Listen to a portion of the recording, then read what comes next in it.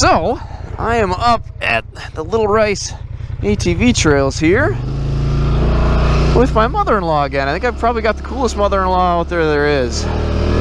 So we are out here at what time? 9:30 at night on a beautiful fall evening. And I decided, I've got all the lights on here, might as well make a video explaining why it is that I love to get out and ride at night. First thing, and one of the, I think the coolest things about night riding is that it is actually in some senses safer than riding during the day. And the reason I say that is even in kind of heavier leaf cover right now, you are more likely to be able to see oncoming traffic because their lights are going to be lighting up the woods just like your lights are going to be lighting up the woods way ahead of you. And obviously in heavy tree cover that's maybe a little bit harder to see, but I can guarantee you, and speak from experience, you're going to have a lot more warning at night than you ever do during the day. Next thing is kind of another safety type thing, and that's the fact that there's just going to be less traffic out here. There are fewer people that want to ride at night, so you're not going to run into as many people out here. The only thing is, both on the trail and on the road, the people that you do run into might be like you, out just to enjoy the beautiful night air, but they might also be bar hopping. So definitely take that into consideration when you're seeing those lights coming at you. Being out at night, you will probably see a lot more wildlife. Most things like deer and raccoons and really just about anything, skunks, possums, they all kind of come out right at the sort of the dusk hour and then kind of just cruise around at night. So you have a much better chance of seeing those animals, which I think is awesome. I've definitely seen a lot more owls kind of flying around and actually using my headlights at night to catch their dinner, and I just think that's the coolest thing in the world, to be able to be out here kind of in their world when it's nice and quiet and they're just out cruising around not expecting to see you. So obviously you have to be careful because you don't want to squish any of them or get squished by any of them, but I just have seen so many cool things out at night that you just don't see during the day. Oh, what the heck was that? Mouse. This is how you know you're on the Little Rice ATV trail. Oh my gosh. Funny thing is the rest of the trail looked like this too. I don't know what the heck the deal is, if they just gave up on grooming for the year or what. But I don't know what it is about this thing, but this is just like the coolest spot on this whole system, I think. I don't know if there's a couple spots like this. I think there might be. Ooh, not something you want to do quickly, that's for sure.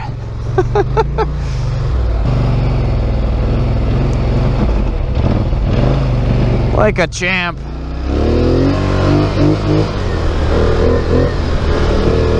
And you can enjoy the stars, although with all my bright lights I'm a little star blind, I guess. I can't see anything with the amount of light that we've got going on the ground here, but you can always stop and have a gander up the stars. That's nice.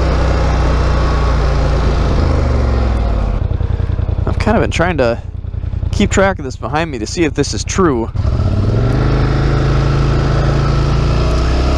But technically, as long as you're kind of getting close to the dew point anyways, when air cools down at the end of the day, the moisture content will sometimes kind of get squished out of it because air, depending on the temperature, can only hold a certain amount of moisture, and if you dip below that, which is what the dew point actually is, you're dipping below the point where the air is so saturated that it starts to kind of squeeze it out, and that's where you get the dew on the ground.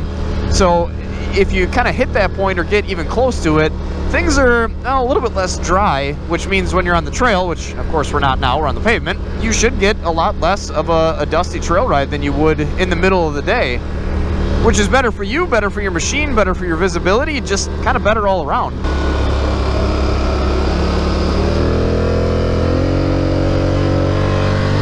Oh yeah, you can't beat that night air. That little bit of extra moisture in the air, I think, just kind of brings out all the flavors, and smell the pine trees and the wet dirt.